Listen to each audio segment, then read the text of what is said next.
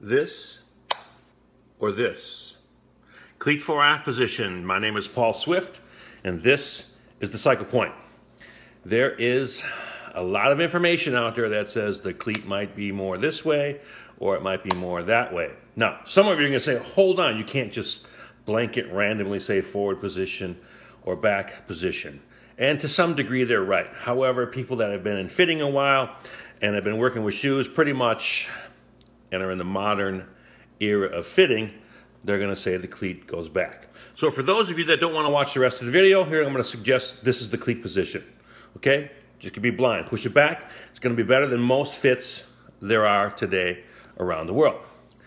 But what is fore aft cleat position and how do we determine it?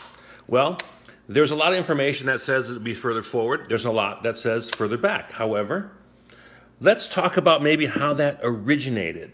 So, what do we talk about cleat position? We're going to talk about the big toe. Call this the ball of the foot, the first med head, and going straight across through here. That being the center of the pedal or the center of the pedal spindle or the center of your cleat. This is the fifth. Some people will talk about the fifth now. I view this as kind of a range, okay? So this is first through fifth.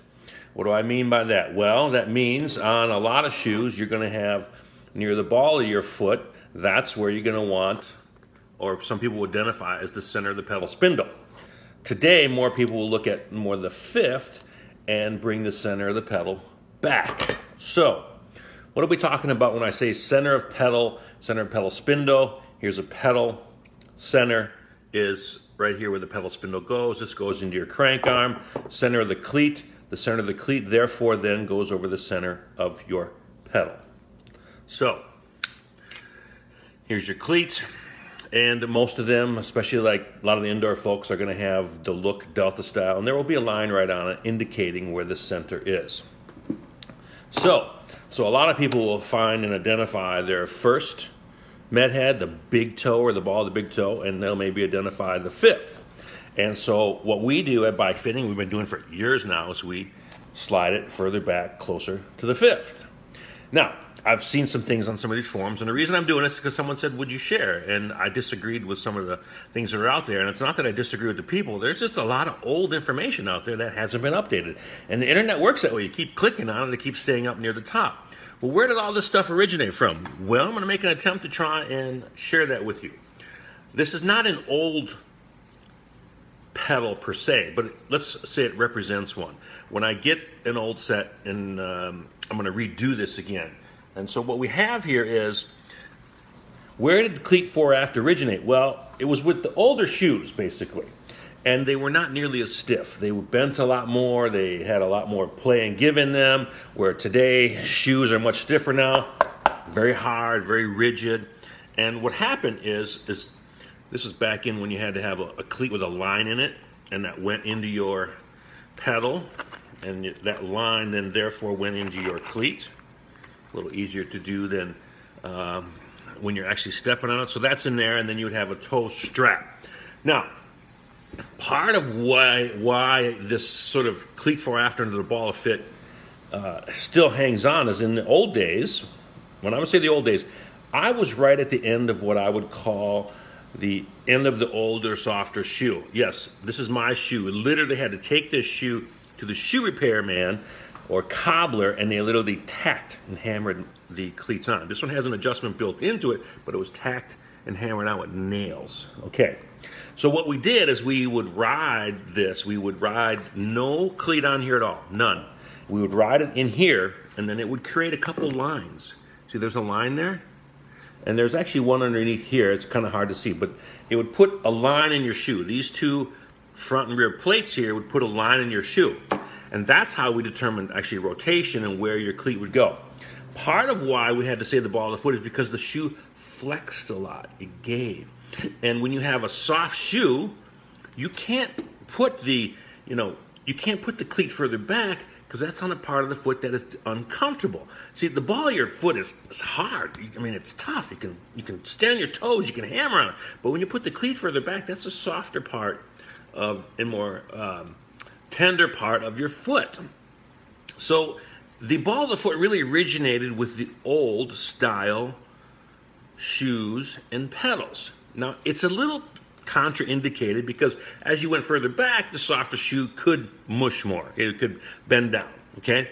But the problem is when you put the cleat further back, that little cage in the back, this cage here, would become uncomfortable. And that's really one of the things that, I'm not sure what originated, why the ball of the foot was up there, but it's definitely one of the things why it stuck and stayed there for a while.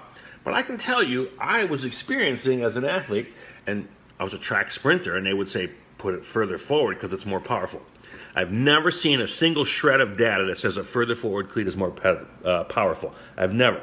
And so I was always kind of cheating it back a little bit because this is still a toe clip and strap cleat, but the shoe's getting a lot harder. These are some custom shoes I had made back in the day. They've seen some little wear here. And it's hard to tell, but I was set up once, and there was a line there. I actually moved them a little bit further back. Now, today, I would never even put them here. I'd go all the way back. Now, so that's where sort of the ball of the foot originated or came out. But shoes have changed. They've changed tremendously. They're much stiffer. They're much harder. We're able to bring the cleat further back now. Up here just doesn't make sense. And hey, just go try it yourself. You don't have to believe me. So we go further back. We look at the first met head or the ball of the foot. We look at the fifth. We want to try and get that center of that pedal spindle closer to the fifth. This just could not be done in older shoes, and some of that information still hangs on.